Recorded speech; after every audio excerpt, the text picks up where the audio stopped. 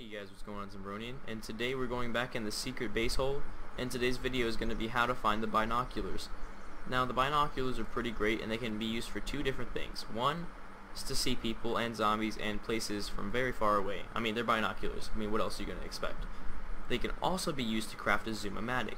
A zoom-o-matic can be crafted with a pair of binocs and some pieces of duct tape.